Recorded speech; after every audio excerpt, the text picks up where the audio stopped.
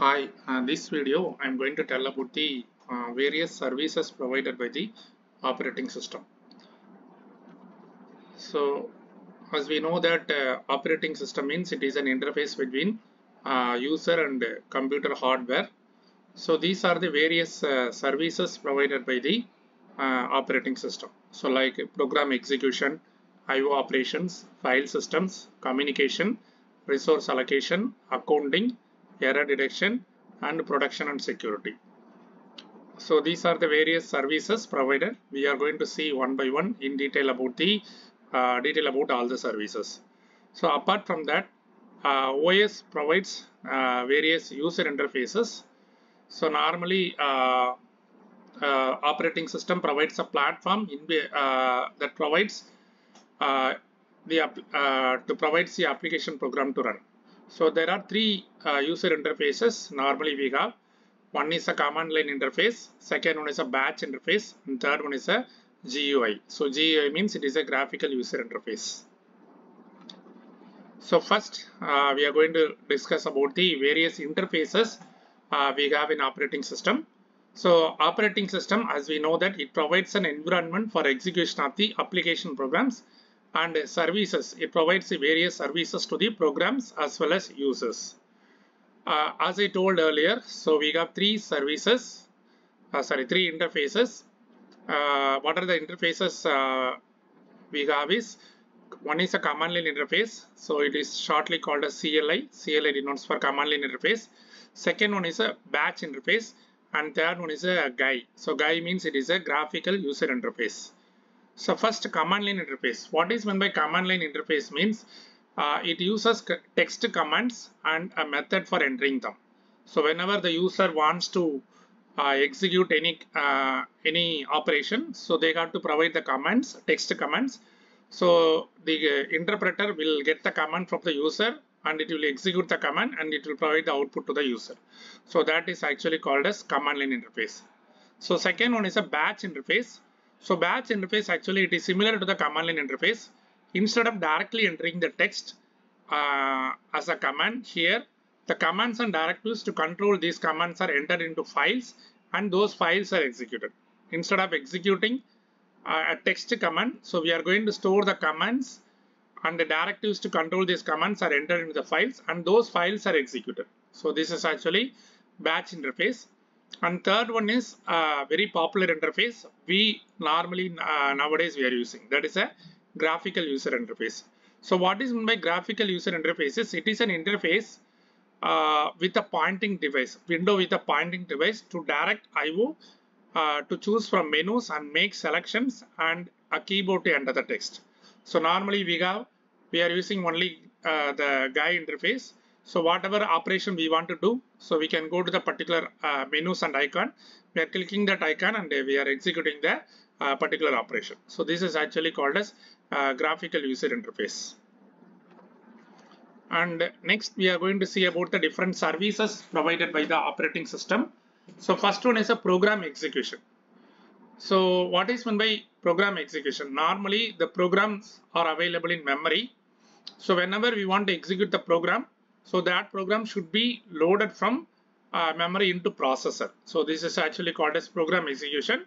The system must be able to load a program into memory and to run that program end execution either normally or abnormally. So when we initially write the program, it is available in the secondary memory. So whenever we are going to execute the program, it must be transferred from secondary memory into main memory. Then it will be executed. So once the execution is over, so we can end the execution either normally or abnormally. Sometimes the program can be executed normally. Sometimes it may be aborted abnormally also. So whenever in case of any error or in case of any other interrupt also, it may be terminated abnormally. So that is actually called as program execution. Second one is I/O operation. Second service is an I/O operation. So what is I/O operation is, the running program sometimes may require an input and output. Suppose in case we are executing a program, it asks input from the user. So we have to get the input from the user via the input device like a keyboard or sometimes it may involve some file also. So that is called as actually the IO operations. And the next service is a file system manipulation. So we know that what is meant by file. So what is meant by file means whatever operation or whatever content we want to do, so that we can store it in a file. So the programs needs to read and write files and directories, create and delete them, search them, and list file information and permission management. So there are various operations we can do it on files. So the famous operation is read and write operation. Similarly, directories. We can read and write directories. We can create a directory by using the commands, and we can delete the directories. We can delete the files, or we can create the files, search the particular information in the file, and we can list all the file information, then permission management. So these are all called as different file system manipulation services. And communication.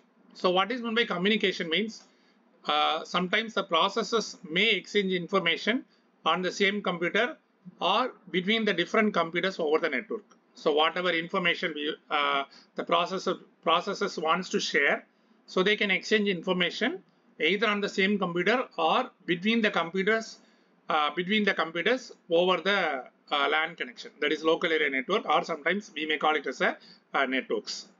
So the communication may happen through two ways, either by using the shared memory or through the message passing. So these are all the two popular mechanisms for doing the communication. One is by using the shared memory concept, and the other one is by using the message passing.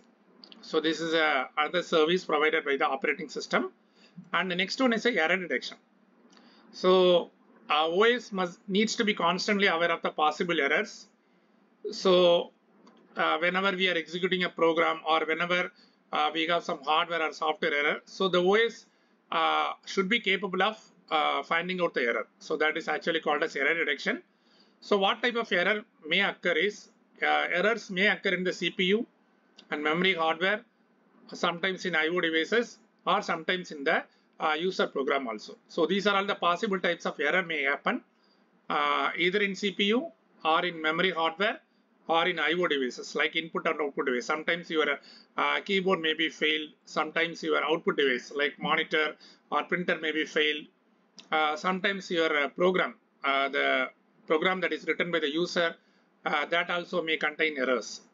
So the OS, for each type of error, OS should take the appropriate action to ensure correct and consistent computing. So whenever any error occurs, the responsibility of the operating system is it should take the appropriate action to ensure correct and consistent computing.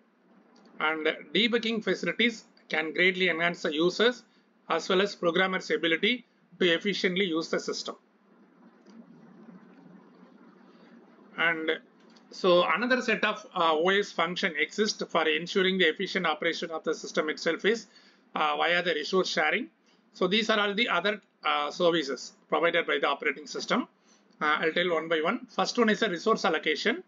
So what is meant by resource allocation is whenever multiple users or multiple jobs running concurrently, the resources must be allocated to each of them.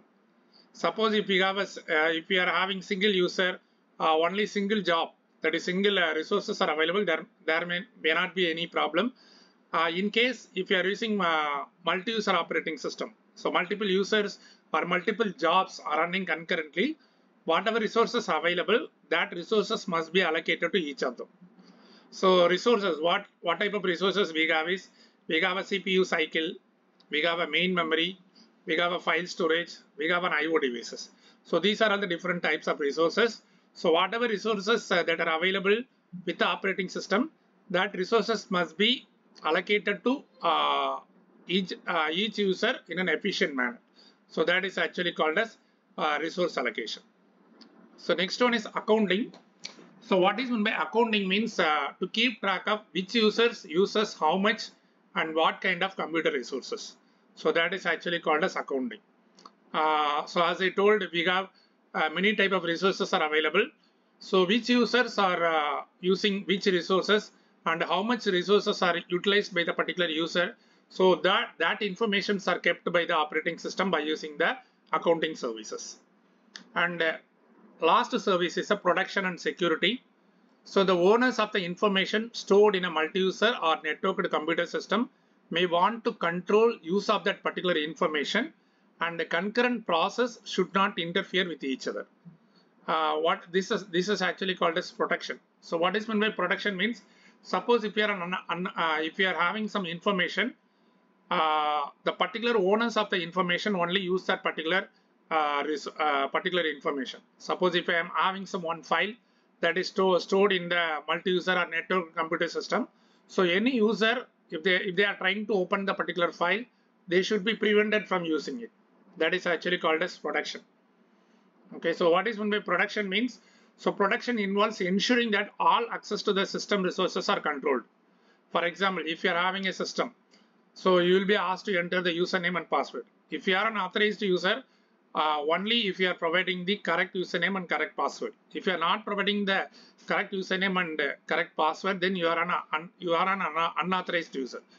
You should be protected from using or accessing the particular system. So this is actually called as protection.